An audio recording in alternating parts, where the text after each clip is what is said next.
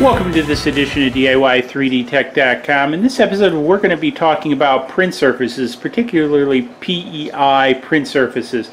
Now, one of the big questions I've been getting a lot lately is about printing on glass, etc. So what I'm going to share here might be a little bit controversial, but hey, it's worked for me, so I'm going to share it with you guys. So I have switched over to all PEI, period. So the only thing that doesn't have PEI on it yet is my Monoprice Mini, and that's just because I haven't gotten around to it. I've got a build tack sheet on there that's working for right now, but as soon as I get time, it's going to PEI too. So as you see here, I've got my Tarantula, I've got PEI on it. Over here, the Wanhao, I've had PEI on it for ages, and I'll put some pictures up here, probably over here, of both of my Da Vinci's. I've got PEI on both of the Da Vinci's. I've printed a whole host of materials on the PEI platform: ABS, PLA, HIPS, PEG, you name it, I've printed it on here. The only thing I probably would not print on here is nylon, and I'm going to do up, I've got the Da Vinci set, no, sorry, not the Da Vinci, the Wanhao over here, going to do nylon. So I've gotten a separate fennel board for nylon, and as you see over here, the Wanhao has the paper clips holding it down. All the rest I've done with the 3M tape. This here, and I'll put links to all this below if you're interested. I don't use the glue sticks, haven't used the glue sticks in about a year. I don't use any of the ABS slurry anymore. I don't mess with any of that. I've had huge success with the PEI bed. So you know, if you're interested, I can't recommend this anymore. I forget who originally recommended it. A viewer recommended this to me eons ago, and this is one of the best things that's ever happened to me is PEI.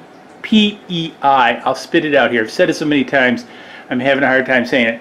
Now, you can kind of argue that maybe glass, putting it over glass, I'll spit it out correctly here, you know, might be a good thing to level it out, and that could be. On both of my Da Vinci's, I have it over top of the glass. I have this adhesive on the glass, and then I have the PEI on the glass, and that works okay. These are right on top of the beds. They work fine too. I haven't had a problem. So, you know, kind of, you know, 50-50, but I see no issue putting it directly on here. I'm getting great prints, have been getting great prints out of these 4 machines now, running PEI for roughly a year. So anyways, just wanted to do this video because I'm getting a lot of questions on print surfaces and glass and glue, and I got to tell you guys, you know, so I started with the glass and glue, and man, that was like crude. That was like, you know, surgery before anesthetic, if you ask me. This stuff, this is slick. You know, what happens is, you know, when it warms up, it changes its surface tension of the plastic and grips it. You know, it cools down, it releases. Now, one of the things you probably, while it will work with a cold bed, I have used it with a cold bed, it does work better with a warm bed. So with PLA, I go to about 60, and then I take it up to about 90 to 100 for ABS, and HIPS, I've gone as high as 110 with it. So, and you know, it's been fine.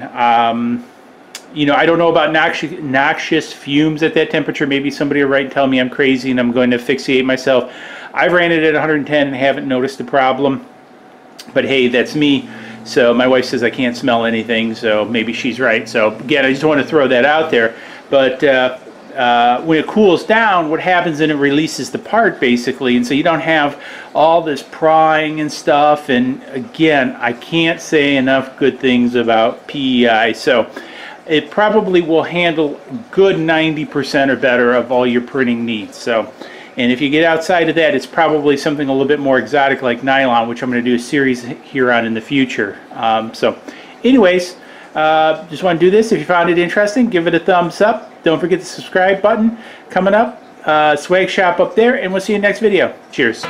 Please click like below and subscribe to the channel to keep up to date on all of our projects.